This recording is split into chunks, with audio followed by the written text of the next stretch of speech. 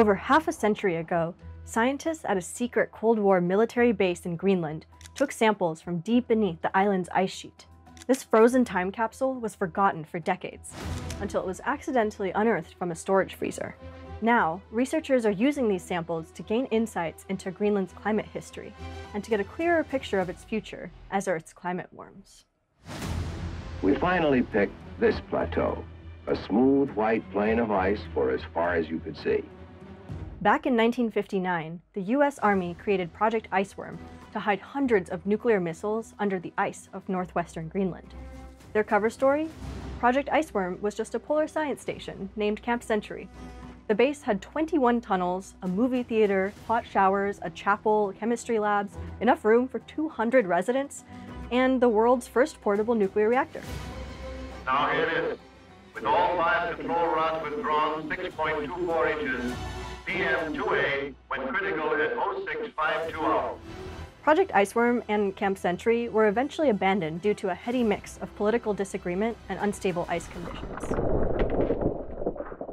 But since Camp Century was, after all, a polar science station, researchers had already done some important work before the whole operation shut down, although they may not have realized it at the time. In 1966, the team dug nearly 1,400 meters down into the ice sheet. When they finally hit dirt, they took a few cookie jars worth of samples before stopping. Those samples were labeled, preserved in a freezer, and subsequently forgotten. Fast forward half a century later, when, after their accidental rediscovery, scientists began investigating them for the first time. And what they found was stunning. Not only did the samples contain sand and rock, but they also contained the fossilized remains of plant material. Let me emphasize that again. These are perfectly preserved plants. Unlike bones or teeth, soft plant tissues are usually destroyed before they become fossilized. You need really specific conditions and a little bit of luck to preserve them. Past studies have suggested that Greenland was free of ice more than 1 million years ago, but these Camp Century samples contained perfectly preserved fossilized plants, which throws that entire timeline into question. Ice sheets tend to destroy what's in their path, and since plant tissue is especially delicate, this means Greenland may have been ice-free much more recently than we previously thought. To help figure out this timeline, the team first looked at an oxygen isotope within the pores of the sediment. After running tests on the isotope, they hypothesized that precipitation must have fallen at much lower elevations than the ice sheet's current height, which means that the ice sheet we know today wasn't there at the time. Next, the scientists looked at the radioactive isotopes of aluminum and beryllium.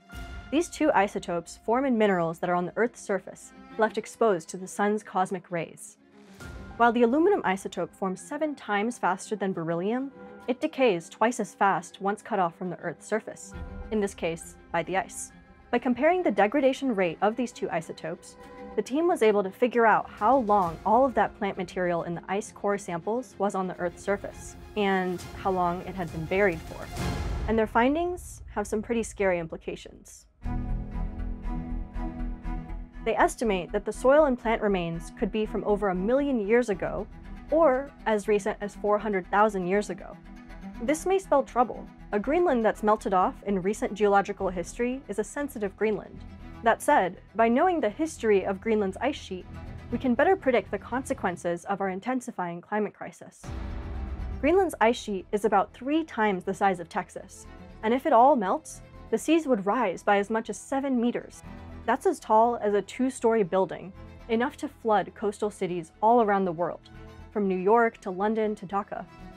And according to NASA observations, Greenland has been steadily losing ice for the past 30 years. If this trend continues, we'll be on course for the worst-case scenario of sea level rise. The best part of these studies is that they can help us understand what Earth's climate may be like in the future, which can then help us make decisions about how to prepare and act. Who would have thought that a Cold War military base would lead to an international collaboration to fight a common enemy, the climate crisis? To learn more about the mysterious Camp Century, check out this Focal Point episode here. Make sure to subscribe to Seeker, and thanks for watching. I'll see you next time.